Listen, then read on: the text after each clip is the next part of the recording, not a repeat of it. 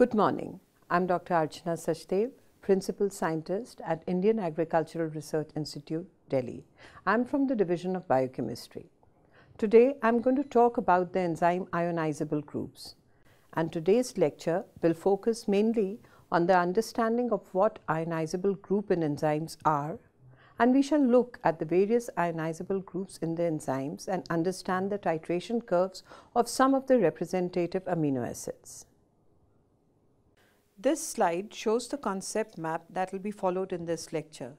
We will first study what are the basic types of ionizable groups present in an enzyme.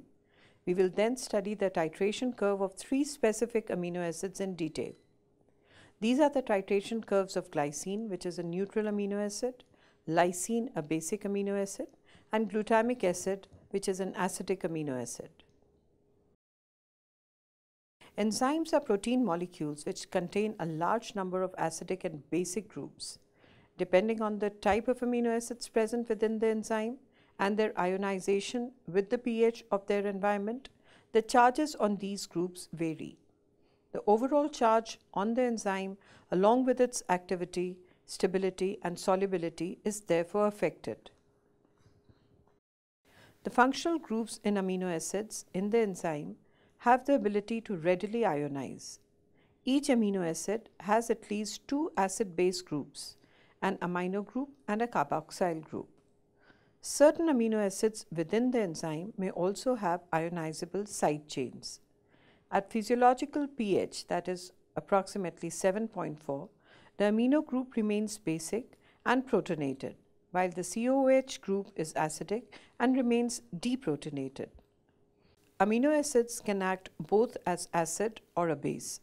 That is, they can exist both in their cationic form as well as in their anionic form. Additionally, amino acids can also exist in a dipolar state, which is known as a zwitterion form. In this dipolar state, amino group is protonated and carboxyl group is deprotonated, and these dipolar ions can act either as acid, which is a proton donor, or as a base, which is a proton acceptor. Such substances have a dual character and are called ampholytes. In the next few slides, we'll go through each of the ionizable groups in enzymes in more details. Having understood the existence of various forms of amino acids in solution, we now take a look at various ionizable groups which can be present in enzymes. These are as follows: a terminal alpha amino group in which each peptide or protein which can accept a proton exists. A terminal alpha carboxy group in each peptide or protein which can donate a proton. 7 of the amino acids, that is arginine, aspartic acid, cysteine, glutamic acid, histidine, lysine, and tyrosine, have ionizable side chains, and these are able to donate or accept protons. The typical pKa value for the R group of these amino acids is given in table number 1.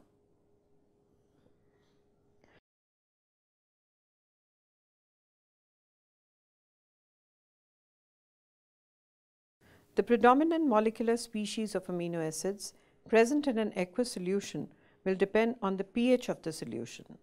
The Henderson-Hasselbalch equation helps in the determination of the nature of molecular and ionic species that are present in the aqueous solutions at different pH values, where pKa is the acidity of the specific conjugate acid.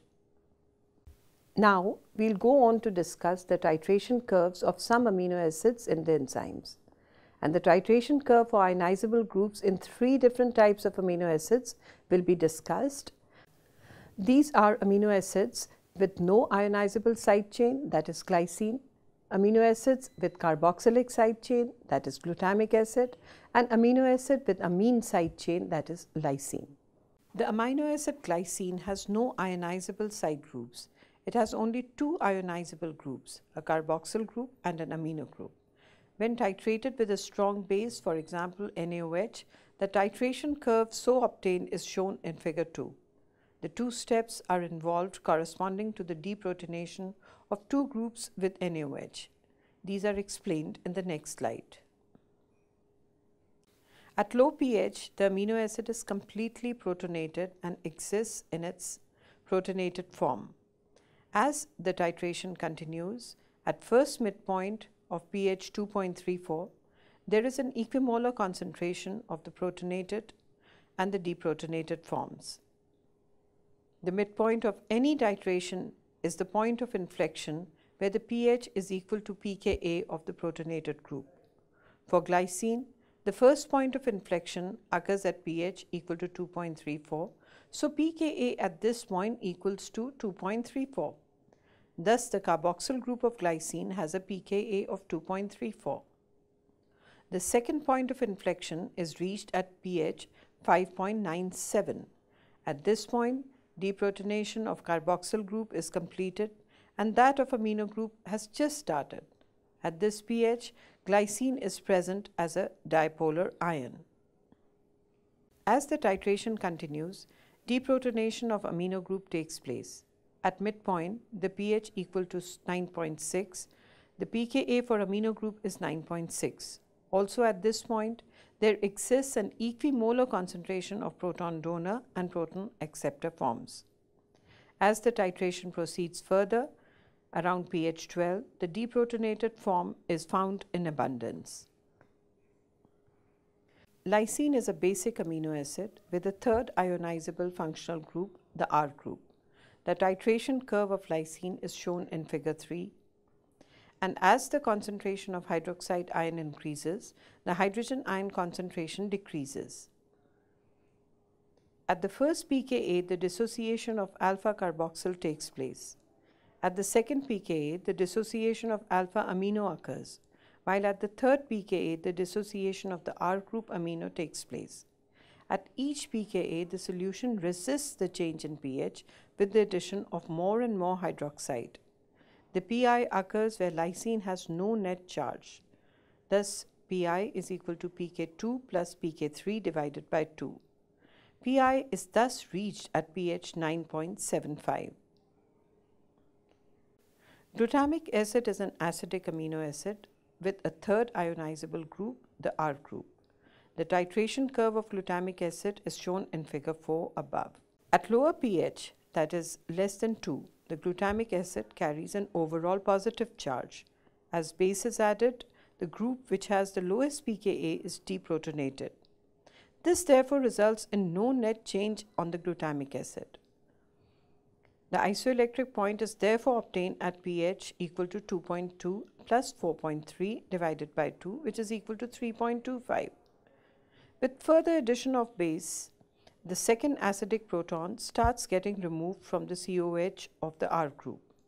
This amino acid bears only a formal negative charge at the physiological pH of 7. To summarize the lecture, we can say that amino acids can act both as an acid or as a base. Additionally, amino acids can also exist in a dipolar state, which is known as a zwitterion form. The functional groups of amino acids present in the enzyme have the ability to readily ionize. Also, amino acids have a terminal amino group and a carboxyl group which are ionizable, and 7 other amino acids which have specific ionizable side chains include arginine, aspartic acid, cysteine, glutamic acid, histidine, lysine and tyrosine.